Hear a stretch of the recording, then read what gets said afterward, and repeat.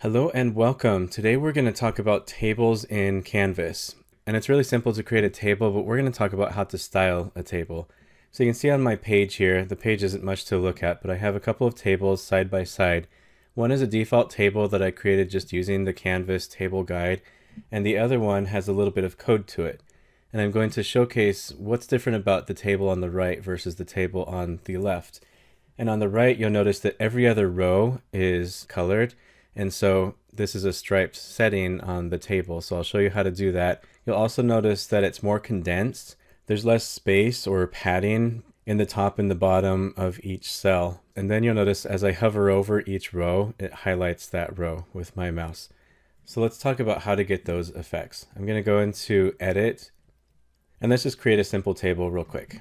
So I'm going to use this table editor, and I'm going to make a 3x3 table. And let me just enter some data here. It doesn't really matter. It's just for demonstration purposes, but let's get some information in the cells.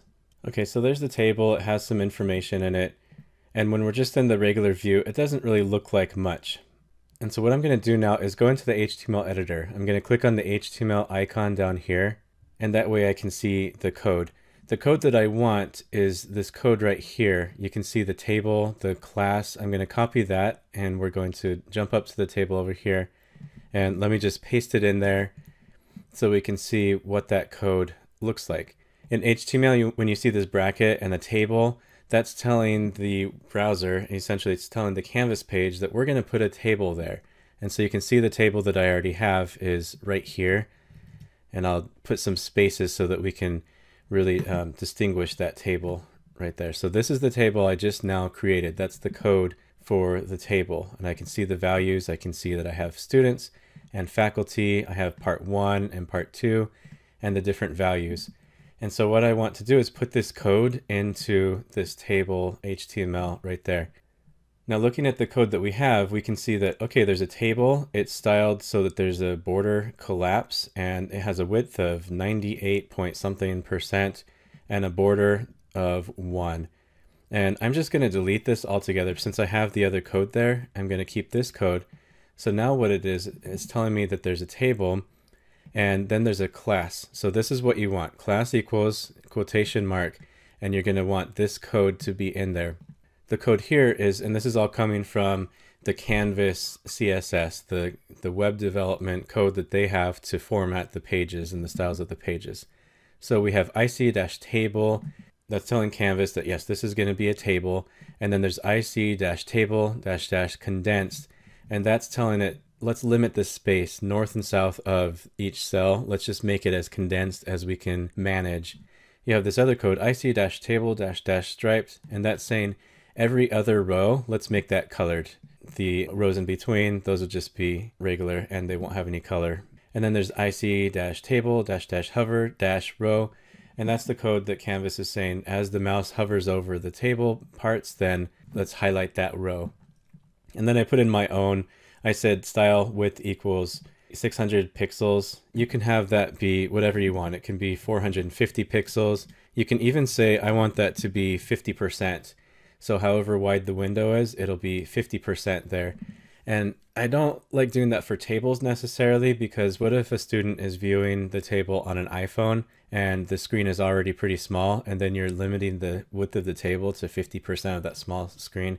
I like it depends on the table, but 600 pixels I think will be fine for this table. And then I'm just going to go and put some code down here real quick just to give us some breaks between the content. Okay, let's go ahead and save this page and see what we are looking at now. So here's that table, and you can see that it hovers when I mouse over it, and every other row is highlighted, is colored. You'll notice that it doesn't have the bold, the Team A, Team B bold, and that's because I don't have a table header. So let's go ahead and put that in, and this is a good thing for you to do. There are various ways that you can do it. I'm going to do it in the HTML. Since we're already looking at the code today, let's just keep going. And I'm going to highlight the table below, and you can see that it has table, and then it has this thing called T head, the table head. So I'm going to copy that, and I'm going to put that right over here. So I will go ahead and replace T body with T head. And then instead of TD, I'm going to put TH. So TH, TH, and then over here TD, TH. So instead of a cell or definition, it's going to be a header. And then I'll go ahead and paste that, except for you're going to put the backslash. What I'm saying to the canvas is that this section, this row here, is a head. And then I'll go ahead and put a body right here, or T body. All right, so T body, and yeah, the rest should be good. Let's go ahead and save that.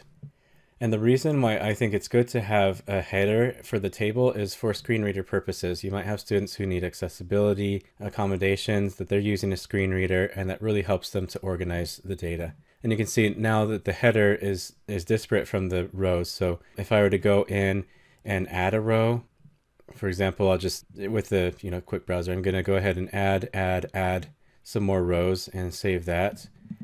Then you'll notice that there's no variables, and I have it on condensed, and so it condenses it as much as possible. But you can see that every other one is now alternated with the stripes. So here I put some spaces, and so now you can see that's an easy way to customize the tables. On this page, I added some other customizations, and I put the code here. You can go to our companion website to read more about this code, but you can put a dotted line as a border.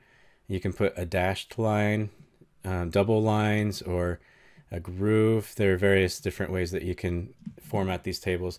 I personally don't use any of these options. I just use this option right here. This is the only styling that I like doing with my table. You can adjust the width to however you want, but know that these options do exist. And so for these tables, I put all of the styling properties so that you can follow along. You can replicate these if you feel like it.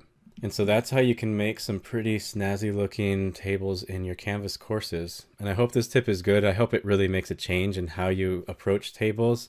In addition to just disseminating information and data and content, you also want it to look nice. Your students will really appreciate it, and it helps to increase the aesthetic appeal of your course.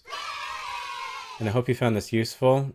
I appreciate all of my followers, so go ahead and subscribe and sign up for notifications for this channel. I'm going to be producing content on a regular basis, and so I would definitely like to have you follow along with me as we explore all of this functionality and styling of Canvas. And again, feel free to visit our companion website, howtocanvas.com, and follow us on social media. I hope to see you next time, and keep teaching and learning.